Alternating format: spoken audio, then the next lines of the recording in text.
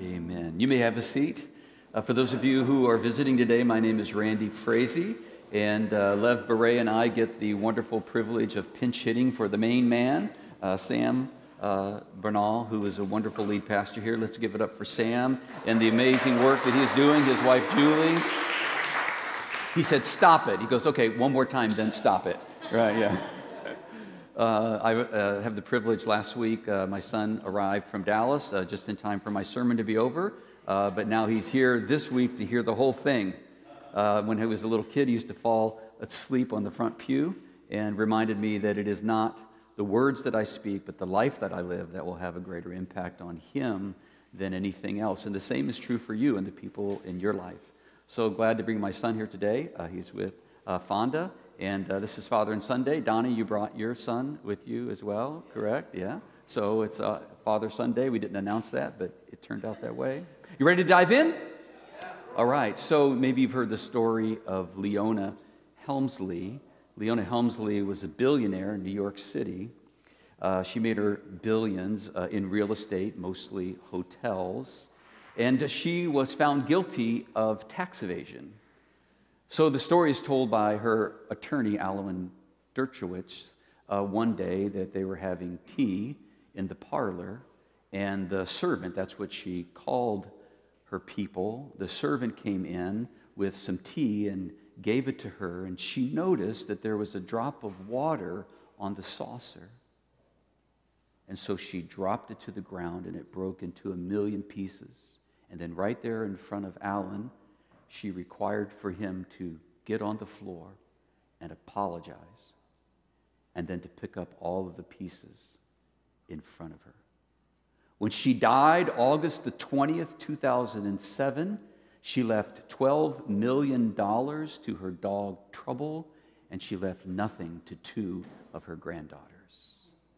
Because of her flamboyant personality and reputation and her tyrannical behavior, she has been dubbed for all of history the Queen of Mean. The Queen of Mean. As we continue in our series today, how to really love someone according to what God wants for us, I think we can all agree that we need to become more gentle in our relationships with others. That we need to learn to handle people with care. Don't you agree? But yet it's difficult, isn't it? It is very difficult because people are annoying.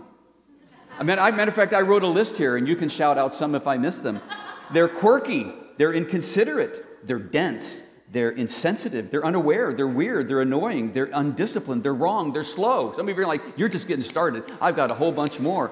People have a way of pushing our buttons, and we would be more gentle if they weren't so fill in the blank.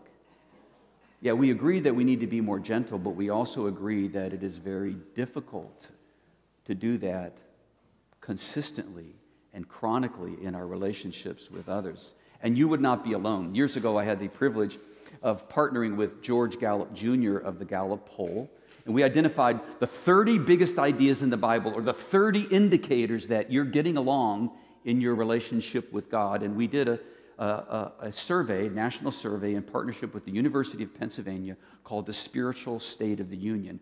And gentleness was one of the 30 key indicators that you're getting along in your journey with God. The end of the survey, gentleness was dead last. Not only for those who don't have a relationship with God, but even for followers of Jesus Christ. What is it that makes this particular virtue so hard to get at? Wouldn't it be great if we could just take a pill and become gentle people? Well, surprisingly, the concept of a pill has a lot to do with how we're going to get on with gentleness today. So what I want to do is I want to start off by defining gentleness for you from the Scriptures.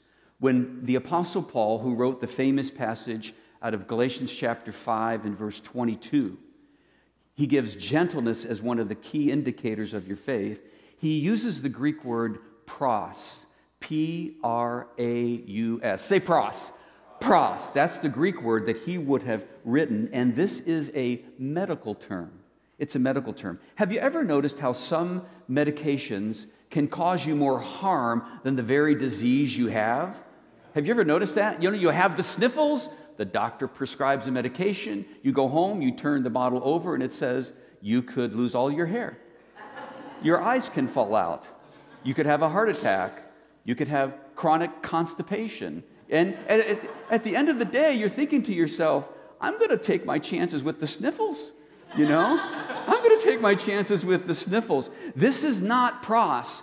Pros refers to a mild medication, when you are not feeling well and you take one of these pills, it'll make you feel better without upsetting your stomach.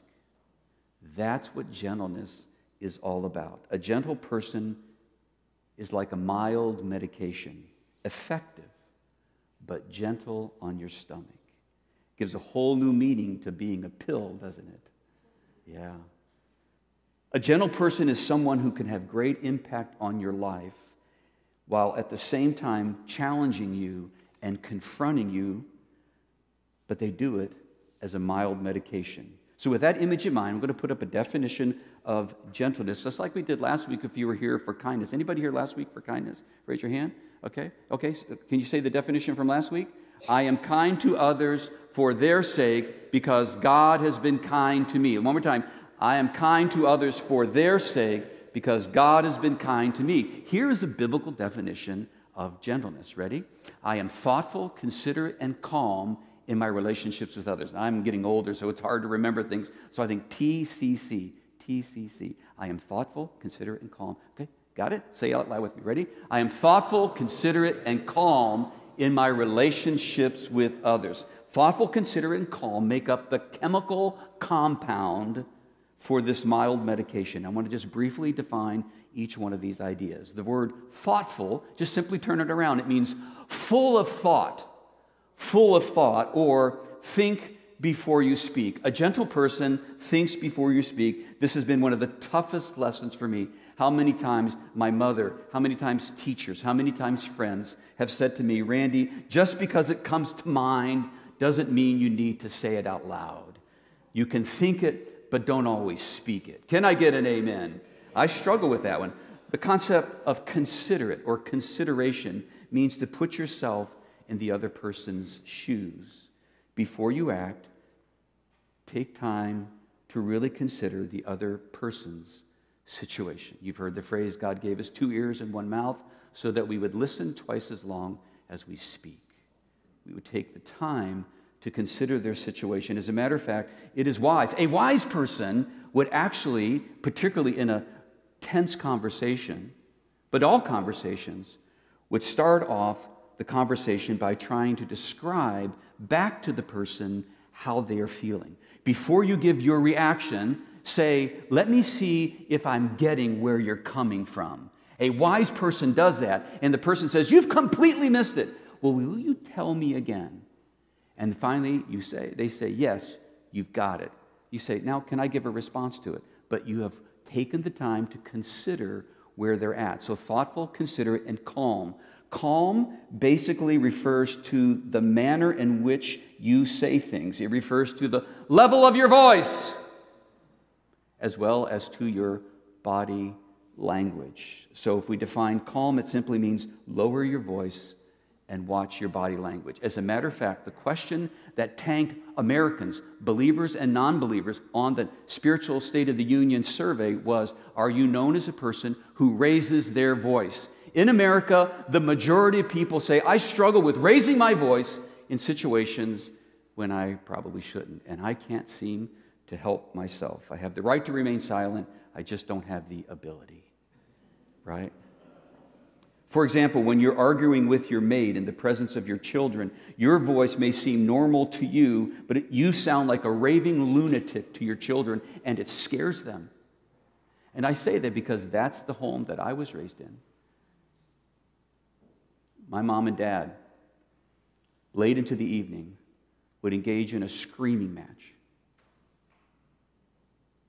And I would put the pillow over my head. And it made me feel so insecure, so scared. The number one thing research says that your children want from you is to know that you're unashamedly in love with one another. And when they know that, they feel a sense of security. You, for those of you who have kids still, you can send your kids to the most expensive private school, sign them up for the most sports, even select sports, cart them all over the United States, buy them everything that they want. And if you and your wife, you and your husband are not on the same page, all of that, my friends, is for naught. Because what they want is for you guys to get along. But more than get along, they want you to be madly in love with each other. Why not? Many of you stood up in front of a church and you said, of the 8 billion people on the planet, this is the person that I choose to be with. I love them more than anything. You've got to be calm and lower your voice. And when you're raising kids, for example, when you raise your voice to your children and lose control, they win, and they know it. You've got to learn. First of all, you've got to be on the same page with your mate. Number 2, you must learn the stare. Right, Stephen? The stare. Then you must speak plainly, and you must follow through on your promises. That is a wise person. That is a person who maintains pros, mild medication, and yet effective in your relationships. Got it? Monitor your levels on the basis of others' reactions, not what you are comfortable with. Okay, let's put the definition up again. Remember, TCC. Ready? Okay, ready? Here we go. Ready? I am thoughtful, considerate, and calm in my dealings or relationships with others. Now, what I'd like to do is put some flesh and bone on this definition to see how it plays itself out in a relationship that David in the Old Testament had with a married couple. It's found in your Bibles in 1 Samuel chapter 25, and if you didn't bring a Bible, all the scriptures are in the Church Center app for you. Okay, so as you're turning there, here's the setting. Young David, at the age of 16, has been appointed and anointed by the prophet Samuel to be the next king of Israel. However, under the plan of God, he's going to have to wait 14 years for him to be actually inaugurated as king. And for that next 14 years, he's going to be on the run as a fugitive from the current king, Saul, who is massively jealous of David's success. This was under the plan of God to grow David up to be the kind of king he needed to be, right? So we discover as David is on the run as a fugitive, he has 600 loyal warriors who are following him. David is a leader. You've heard the definition of a leader. Turn around, and if people are following you, you're a leader. If you turn around and nobody's following you, you're taking a walk, right? David had 600 mighty warriors who are with him. Keep in mind that David himself is a skilled warrior. He is the Jack Bauer of the Old Testament. When his gentleness is challenged, he could put a licking to you. So verse 1 of chapter 25 opens with the announcement of the death of the prophet Samuel.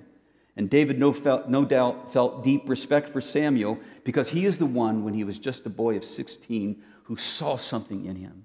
When others see a shepherd boy, God may see a king. And he saw that and anointed him as the king to be. And so if we put ourselves in David's shoes, he is likely a bit distressed and a little bit edgy at the news of the loss of this mighty hero of his. And David, on the run, comes to a place called the desert of Maon in a little town called Carmel.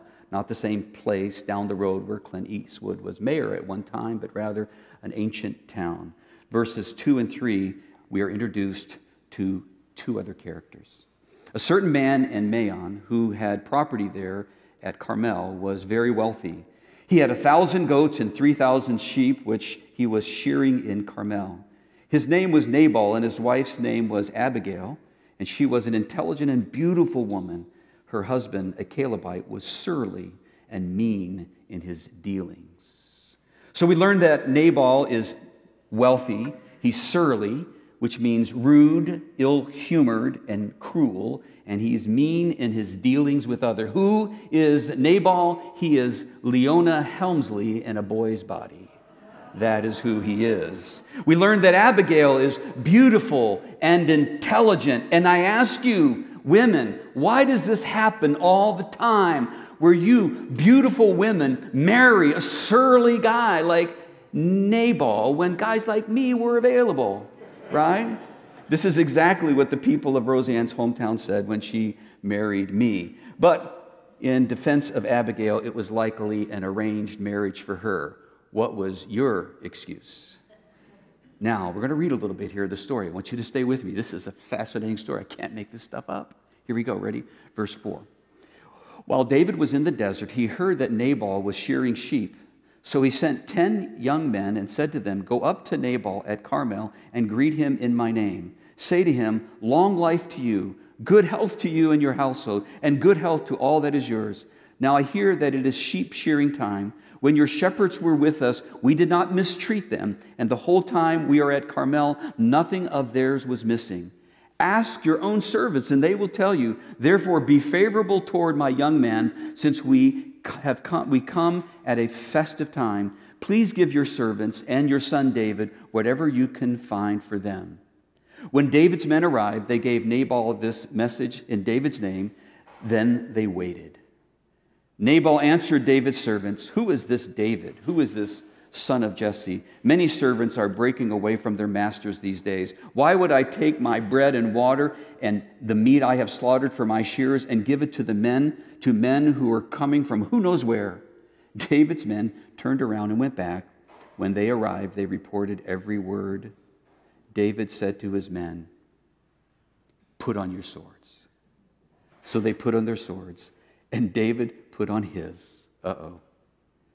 About 400 men went with David, while 200 stayed with the supplies. David doesn't even need 400 men. He could take everybody out in Nabal's all by himself. In one day, we are told in the scriptures, he took out 1,000 men all by himself. He's making a point here. Nabal is a hard pill to swallow, and he's just upset David's stomach, and he's about ready to give him a dose of his own medicine. Cue Abigail. Verse 14. One of the servants told Nabal's wife Abigail, "David sent messengers from the desert to give our master his greeting, but he hurled insults at them. Yet these men were very good to us. They did not mistreat us, and the whole time that we were out in the fields near them, nothing was missing. Night and day, they were a wall around us all the time we were herding our sheep near them. Now think it over and see what you can do, because disaster is hanging over our master and his whole household. He is such a wicked man that no one can talk to him." The servant tells Abigail in verse 16 that David's men not only did not make little lamb chops out of their sheep, but they prevented anybody else from doing so. But Nabal isn't putting himself in David's shoes, and he speaks before he thinks, and now he's gotten his whole family in trouble, which oftentimes happens to us today. We speak before we think, and not only do we put ourselves at risk, but we put our whole family at risk. We're going to keep going. Are you with me? Okay, interesting story? Okay, Abigail lost no time. She took 200 loaves of bread, 2 skins of wine, 5 dressed sheep, 5 seahs of roasted grain, 100 cakes of raisin, and 200 cakes of pressed figs, and loaded them on donkeys. Then she told her servants, "Go on ahead, I'll follow you." But she did not tell her husband Nabal. As she came riding her donkey into a mountain ravine, there were David and his men descending toward her, and she met them. David had just said, "It's been useless, all of my watching over this fellow's property in the desert so that nothing of his was missing. He has paid me back evil for good. May God deal with David, be it ever so severely, if by morning I leave alive one male of all who belong to him." When Abigail saw David, she quickly got off of her donkey and bowed down before him with her face to the ground. She fell at his feet and said, "My Lord, let the blame be on me alone. Please let your servant speak to you. Hear what your servant has to say. May my Lord pay no attention to that wicked man, Nabal. He is just like his name. His name is Fool." Nabal's name in the Hebrew means fool. What kind of parents names their child Fool?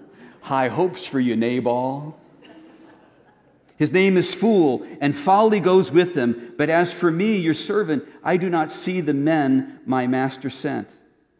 Now, since the Lord has always kept you, my master, from bloodshed and from avenging yourself with your own hands, as surely as the Lord lives and as you live, may your enemies and all who intend to harm my master, be like Nabal. And let this gift which your servant has brought to my master be given to the men who follow you. Please forgive your servant's offense, for the Lord will certainly make a lasting dynasty for my master, because he fights the Lord's battle. Let no wrongdoing be found in you as long as you live. Even though someone is pursuing you to take your life, the life of my master will be bound securely in the bundle of the living by the Lord your God. But the lives of your enemy he will hurl away as from the pocket of a sling. A little foretaste of the main battle between David and Goliath that has yet to come. When the Lord has done for my master every good thing he promised concerning him and has appointed him leader over Israel, my master will not have on his conscience the staggering burden of needless bloodshed or of having avenged himself. And when the Lord has brought my master success, remember your servant. Let me make 3 observations about how Abigail is like a mild medication. Verse 23, we notice Abigail's body language. She bows down before David. Notice through the section the calming words that she uses. There's a proverb that says, "Soft answer turns away wrath." Notice in verse 29 how she considers David's situation. She acknowledges that Saul is tracking him down and that this is a difficult time for him. She acknowledges that. She states it. Notice down in verse 30 that she still challenges David, though. She tells him that when he becomes king, he will not want on his conscience the needless death of Nabal and all of their household, and least of not which is leaving Abigail a widow. Well, we look in verses 32 through 35, and we see that her approach works. Duh. And he backs down and even thanks her for preventing him from doing something that would be on his conscience and be a burden for him. She is pros. She is a mild medication.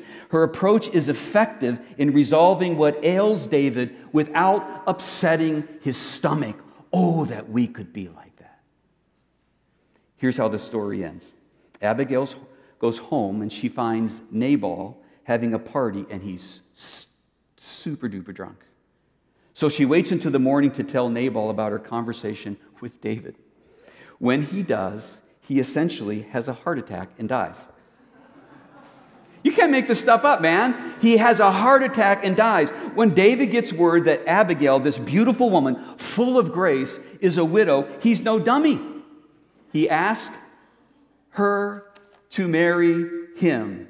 In the end, David gets the lamb chops, a clean conscience, and the girl. Is that not a great story, folks? Come on, that's a great story. But cannot you see here the power of being a gentle person? Jesus said in the Sermon on the Mount, "Blessed are those who are gentle. The whole earth will belong to them." Yeah. And that's what God wants for me. That's what God wants for you. He wants you to be pros. He wants you to be a pill. He wants us to help people without upsetting their stomachs. He wants us to be gentle. So, do I need to put it on the screen, or are we okay? You good? We're good. Okay, let's say it out loud one more time. Ready? Remember TCC? I am thoughtful, considerate, and calm in my relationships with others. One more time. I am thoughtful, considerate, and calm in my relationships with others. I'm going to ask you just for a moment, bow your heads, close your eyes, and just kind of internalize this right now. If gentleness is the number one struggle amongst Christians in America, then there's no doubt a bunch of people here that are struggling with it. It's straining your relationships, if not ruining them, or it has already ruined relationships in the past. But God has a vision for your life that includes being a gentler person. But you have to admit it before Him and before the people in your life. And one of the things we've learned about gentleness is that most people who struggle with it are not aware that they have the problem. They're not aware of it. Some people are, because they have people in their life that tell them. But for some of you, your language, well, you scare people.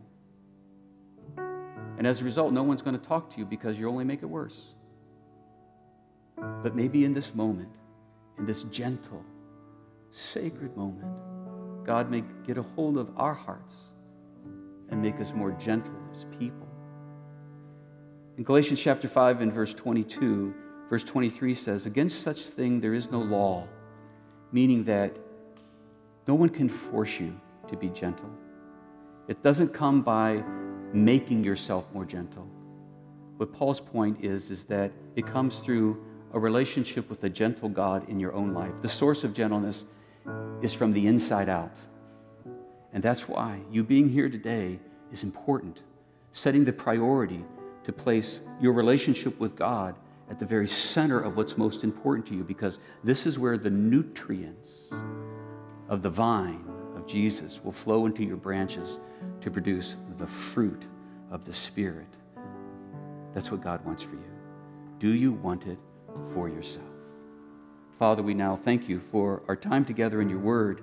We thank you for recording such an amazing story. Many of us can likely say, well, at least I'm not like Nabal. But yet, Father, we want to develop into the kind of people that are gentle to the people around us.